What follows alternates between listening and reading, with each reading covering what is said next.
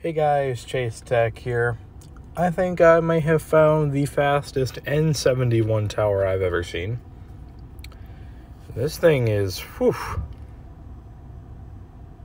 200. 200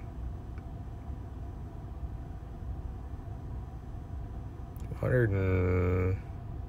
We're going to finish at 214 down. 35. Up. Not bad. Dang. Let's run that again.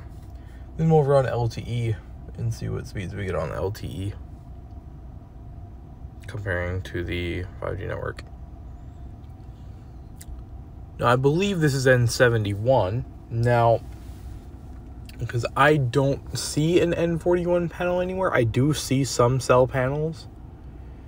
But I don't. I believe that right there is T-Mobile N71. Now, I'm not certain. I could be totally wrong, and I'll show you here.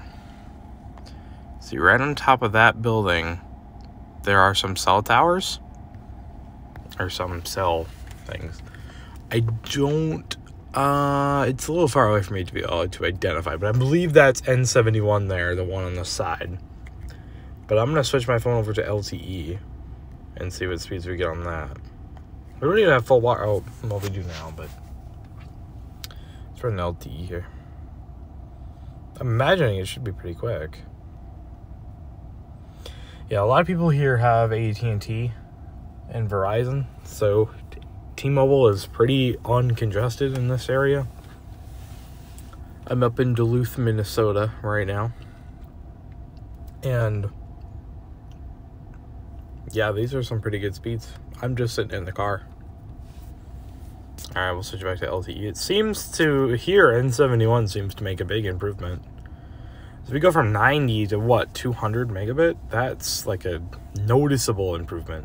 270, 280, 290. Ooh, 277 down. That's crazy.